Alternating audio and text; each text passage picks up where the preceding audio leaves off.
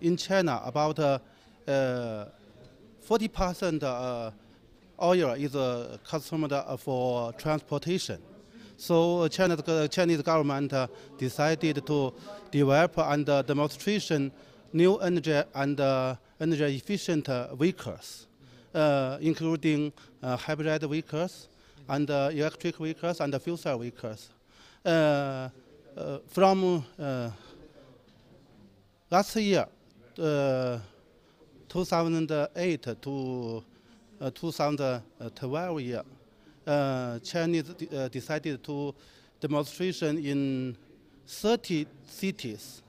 At one cities, every cities, at least 1,000 new energy and energy efficient vehicles for demonstration to reduce warm gas emissions.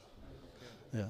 So mainly regarding the transport sector, then the CO2 emissions will be abated. Yeah, among them, about 20%, about 30% is a fuel cell bus or fuel cell car, and in Shanghai Expo 2010 year, about